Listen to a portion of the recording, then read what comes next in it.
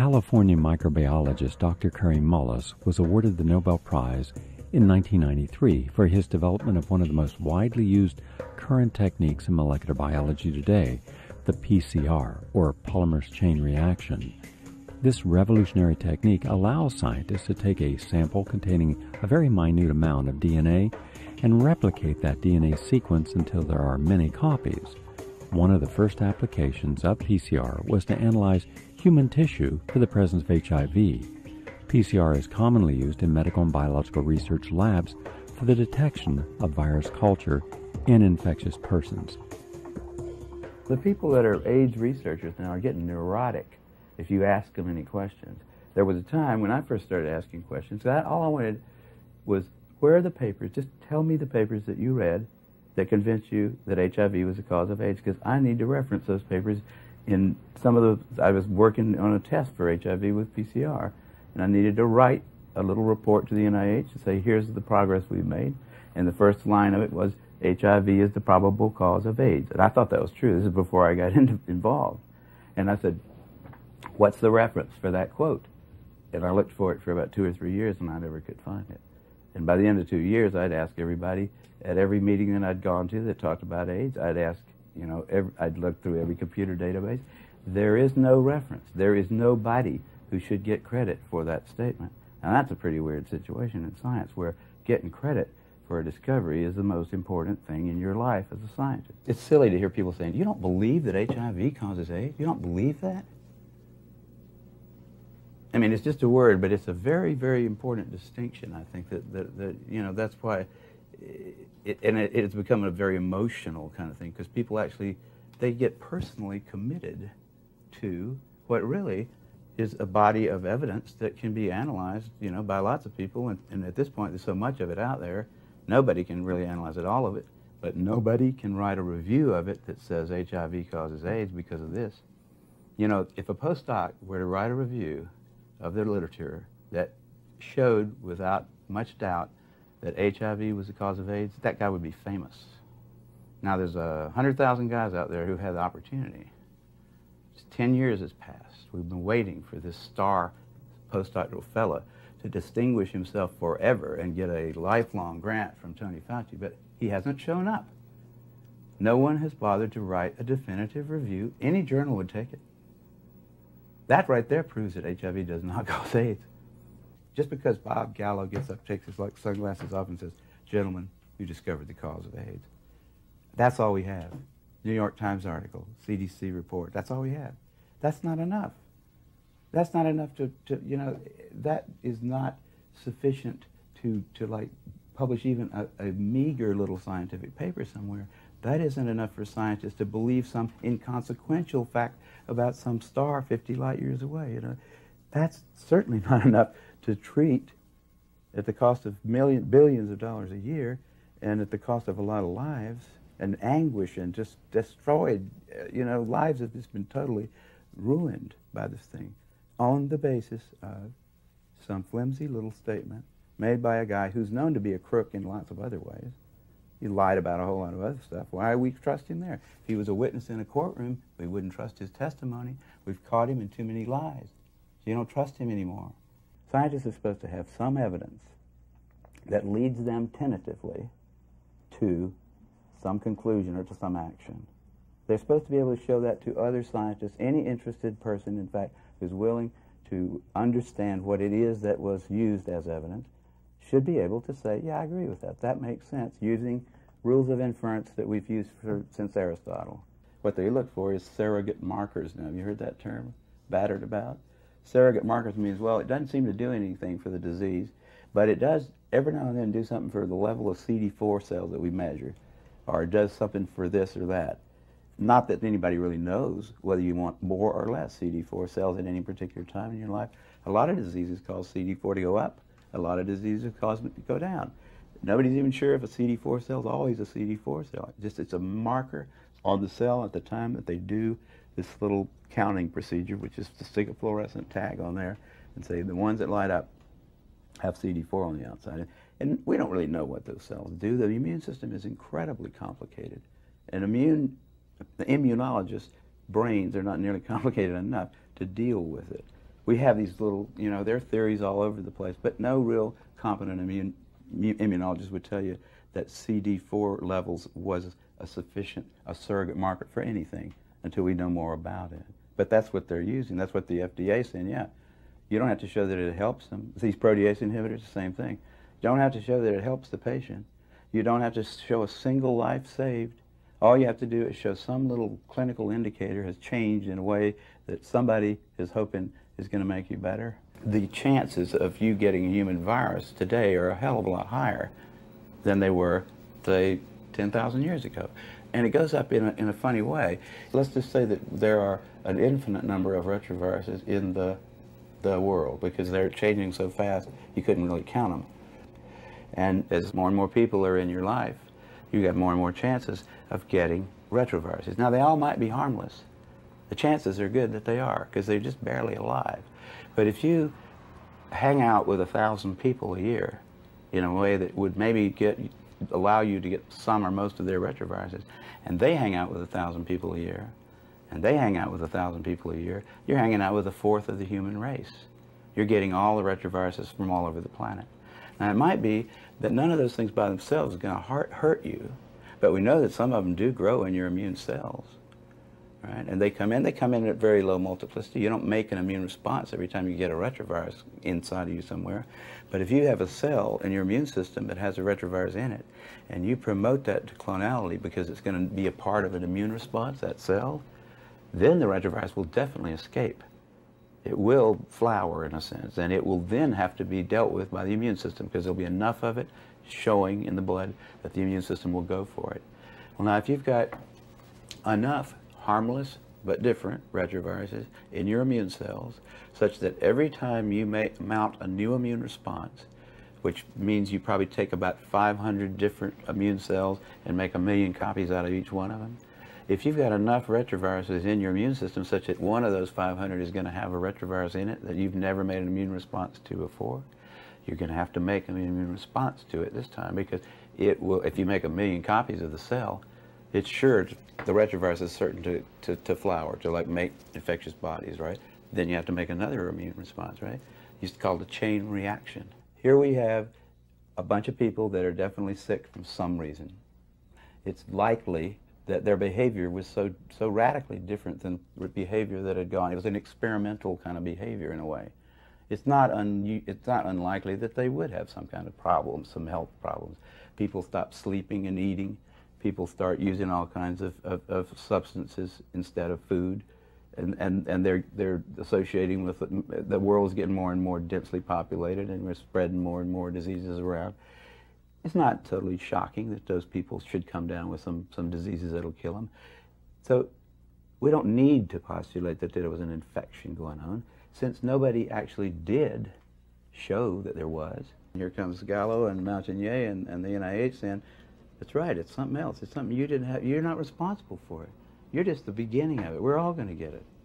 And they liked that so much because they said, we can go right ahead and do what we're doing. We just have to do a few little things differently and then we'll be okay. They cling to that, you know, and they think if you suggest that it's their activity, that the way they live their life, that you're a homophobe or something, you're some kind of an idiot. There's something wrong with you.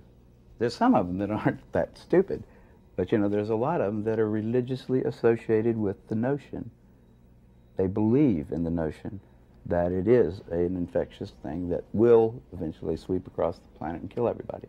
PCR came along right about the same time that HIV did, and it was at CETUS that people started looking with PCR for HIV. That was the only way to see it, except for culture, which was a long, protracted procedure, which a lot of times didn't turn up the results there weren't very good either. Can be contaminated. Oh, the cultures, the whole method, that cell biology is a bunch of magic half the time, and those culture, you know, the people that say they can do quantitative estimations of HIV from cultures are just, they're fooling themselves.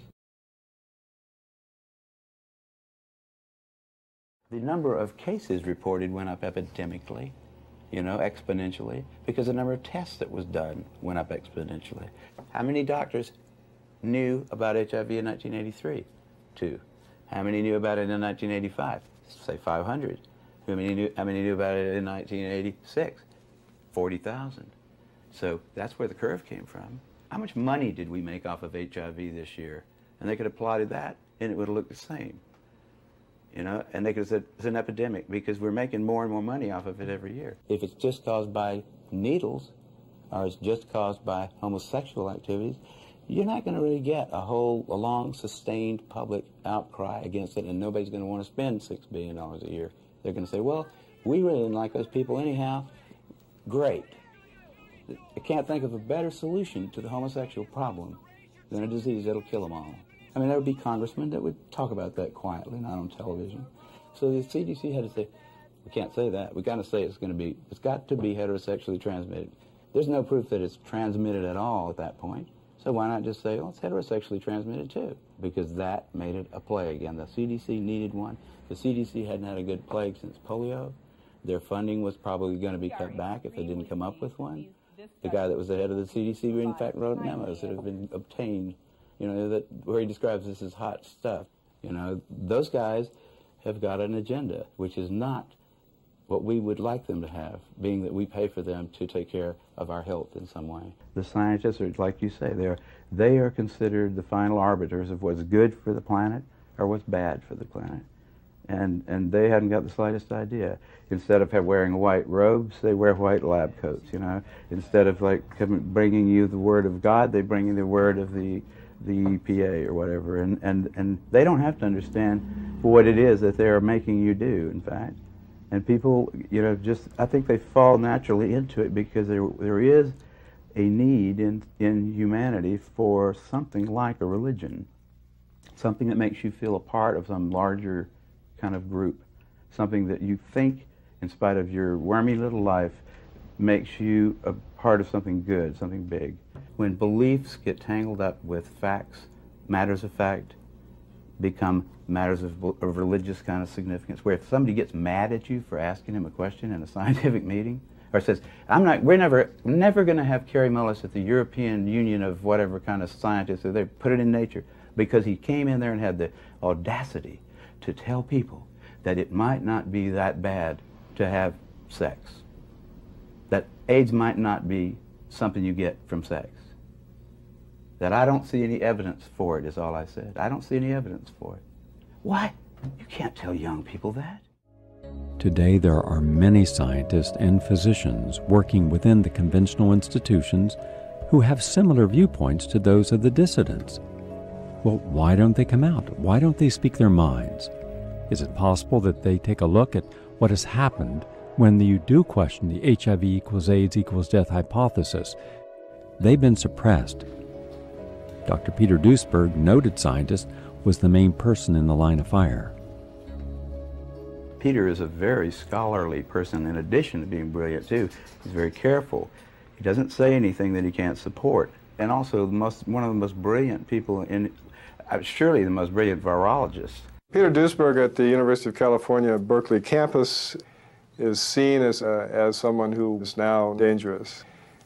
His funding has been cut off. Graduate students are encouraged not to take his courses, and I think his administrative duties have included being in charge of the department picnic. My funding, for example, from the National Institute of Health will not be renewed as of this year, and I may be out of business then. Also, my colleagues have essentially excommunicated me. I'm not invited to meetings, or hardly ever to meetings anymore, not ever to one on AIDS. I'm not allowed to publish in the same journals anymore as I used to. Even as a member of the National Academy, I cannot publish in the National Academy my views that drugs may be the cause of AIDS. And I have plenty of evidence to support it, to document my claim, which might be very relevant to the health of millions of Americans and people on this planet. Yet I'm censored because I'm essentially considered to be an outcast or an odd man or somebody who has controversial views. He was a really well thought of guy too because of his ideas. The whole field, I mean in cancer, he's the guy that led him into the whole oncogene thing, you know. Big research bonanza. Anybody who could order a little kit from some company and and hire a couple of technicians, could be a cancer researcher, because of things that Peter opened up. And then Peter said, no, I don't think that's actually the cause of cancer. And that made those guys a little bit angry. And then he comes along and does the same thing for AIDS. He said, you know, I think we're on the wrong track here. You know, it's just like in political scandals. Follow the money trail. Figure out who's getting paid for this. Who's getting the money for those Western blots. There's your person who's going to always come down on the side of, yeah, you got a confirmatory Western blots, they call it. They don't even do them in England anymore. No, but not since 1992. It's totally, and ask a doctor how it works. The doctor who prescribes it says, got to have a Western blot to confirm this ELISA positive thing. How does that work, doctor? Sir, what are they now measuring about me that's different from what they measured with the ELISA test? He wouldn't know. He's not got any idea. I'll bet you there's scarcely 50 physicians in this country that know what a Western blot really is. They know when to order it, and they know they get a kickback on it, probably.